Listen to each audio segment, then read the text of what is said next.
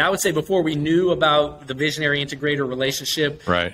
I was kind of the de facto integrator, because even though I'm skewing more as a visionary on the personality profile, right.